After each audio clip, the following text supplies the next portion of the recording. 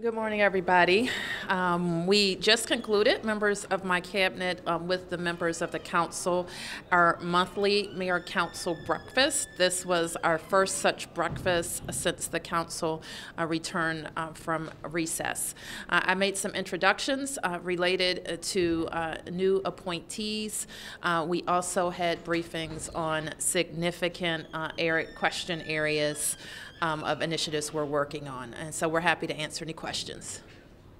Mayor Rosen, can we Yes. talk about Arthur Capper? Sure. How confident are you today that everyone is accounted for, that the list you're working on is an actual, adequate, accurate list?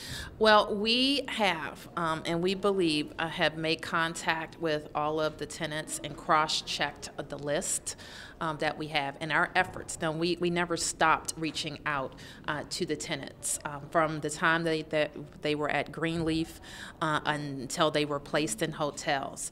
We actually made, from our conference room yesterday, some final contacts of people that DHS had not been in touch with, and we were able to reach them yesterday.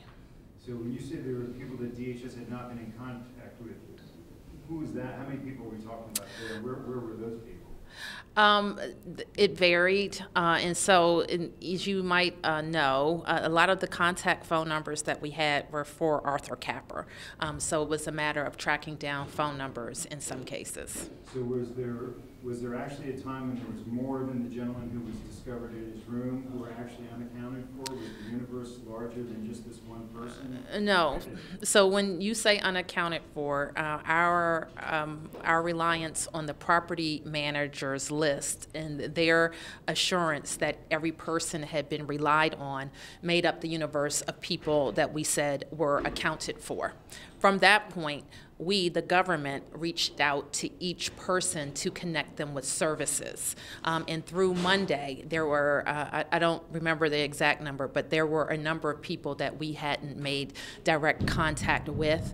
We believe that we finished that process midday on Monday. And those units were also the first units searched when fire and EMS and the building engineer went into the building. Go ahead. Mayor Bouncer, is the building management still cooperating with the city? I believe, I don't know the answer to that, but I've got to say yes. Yesterday, we were there with the building owner who hired the engineer, and I know that the building owner went in with fire and EMS personnel. I'm not sure how the system works, but does the city have any say on who owns the building or who manages the building? I will have to have our housing folks answer that question in some detail. As you probably, it sounds like you're familiar, this was part of a large redevelopment, I think 2007, 2008. All of the tenants are public housing tenants, but the building is privately owned and managed. So just on the issue of K2, can you quickly talk about what your legislation would do, what the changes would do? And also more practically speaking, like what are we looking at here? I mean, are these stores that are selling them like they did in the past? Is DCR going to have to go out and find more people? You know, how's this stuff getting out to the people who are using it? Well, that is a complicated question. And so I think to start, the answer is they're getting it in stores, but we think there's a fair level of street dealing and a very cheap product that is very dangerous. And so sometimes people in the community think of this as synthetic drugs. For a long time, we had to fight the impression that it was synthetic marijuana.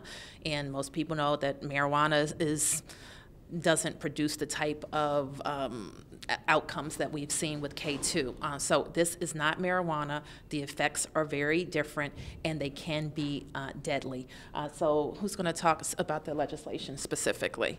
And basically, I'll start. MPD needs this tool because the substance that changes frequently has to be defined in the law as a prohibited substance. And so what this legislation, which was in effect on an emergency basis, but I think expired earlier. So we're moving the emergency to put that back in effect. And there may be some updates to it.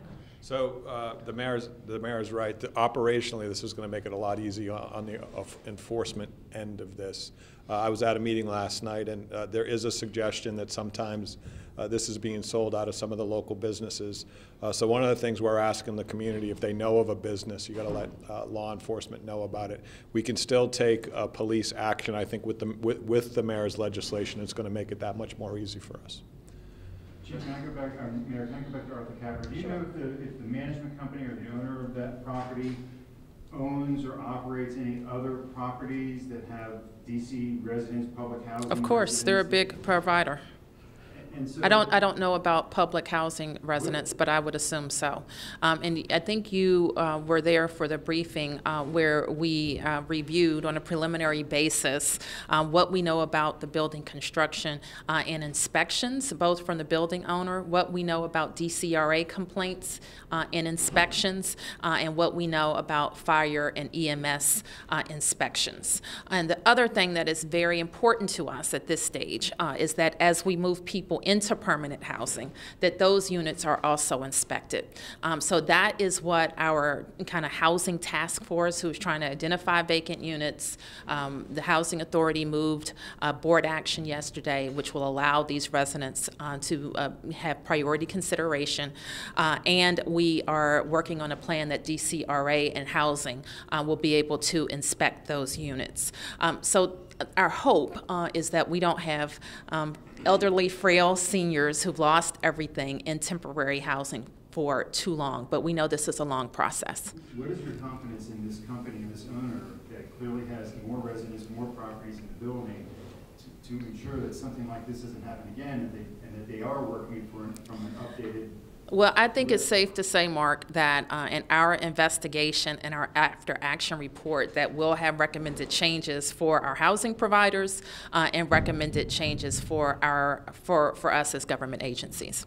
And then can you tell me, were you or is anybody in the government made aware prior to the actual physical discovery of the survivor in the building, were you made aware before that the initial list that you were given that said everybody's accounted for was actually inadequate? No. Nobody in the DC government? We learned when the gentleman was contacted by the structural engineers. Keep in mind, I think you know, that the building became very unsafe the night of the fire. And the determination was that it was structurally unfit for people. And we weren't looking for anybody. So nobody except the structural engineers, as we reported on Friday, were in the building over the weekend. And even they, I don't think they were able to do the door-to-door searches until Monday. Chief, can you tell us what goes on today at the site? Yesterday we had the dogs in and looking through the building. Today we will have the dogs back in. They started early this morning, and we will do a couple of searches. They'll do one search that allows them to go through the whole area that's considered safe.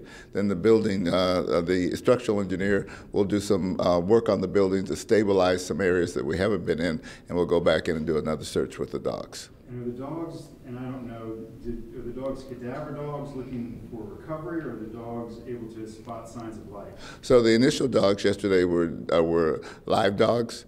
They'll go back in one more time today, then we'll take the cadaver dogs in after we do the removal. And then can I ask you, if the building is deemed unsafe and needs to just come down and nobody can go back into it, what does that do to your ability to investigate and determine the cause of the fire? That impacts our ability because you have so many dangerous pieces in there to be able to take a look at what's going on. So we were unable to. The ideal what the structural engineer was doing yesterday was we had our fire investigators out there. They were going to, once they thought they had it stabilized, go in and take a look where the parts had fallen down to see if they could look at burn patterns to make that determination. Again, it's all based on being able to do this in a safe environment. And why does the owner have a private engineer going in rather than the city sending in a city engineer to make these determinations, or both being done? So we had control of the building until Friday, when it was determined that the building was unsafe, and so we made a determination. Friday we had the dogs there, and we also had our fire investigators there. we were told that the building was unsafe, and we weren't going to be able to get in there. So we moved away and returned the building to the owner, and that's why they brought in their people. Let me make a last comment about how important it is that this search continues to happen. Because while we have made contact with tenants, there could always be a guest, a worker, or somebody that's not associated with the unit that we're unsure about. We had that experience when there was a big fire on Peabody Street some years ago. Somebody not on the lease was in the unit, and that can happen. And so it is very important still that this search is completed. Mayor, your homicides have surpassed last year's count. How's your administration responding? I would say that we, just like any crime emergency, any time we see a spike in crime, we attack it from every single way. From legislative, if the chief tells me there's a tool that he needs, then we put that tool in place. We work with our colleagues on the council to do exactly that. If we find that there are particular hot spots, as I think that we're finding with K2, we flood that area with the resources that it needs as well. We also ask the community to help us with information when they know it's a crime, and we ask prosecutors and courts to hold dangerous people and work very hard on their prosecution so that we can ensure that justice is served. The chief gave me a briefing on what happened over the weekend, which was dramatic, outrageous, and it happened in different places across the city, all non-random acts. All people likely who knew each other, most people who have been involved with the criminal justice system, and all having access, I think in this case, to illegal guns. So we know the ingredients of how crime can become combustible, and so we're persistent and strategic in addressing all of those things, but all of the parts have to work together. Lastly, I will say that's kind of the law enforcement end of things. We never take our foot off the pedal when it comes to opportunity. We finished this summer a 1,000 opportunities initiative that served our dim geo neighborhoods, and we were able to connect over 1,000 people to jobs and training opportunities. So some of these crimes are opportunity related. Some of them are people who have decided that they will use illegal guns and put anybody's life in danger. Would you sign an initiative 77 repeal bill? I will. Thanks, everyone. Thank you. Thank you, Mr.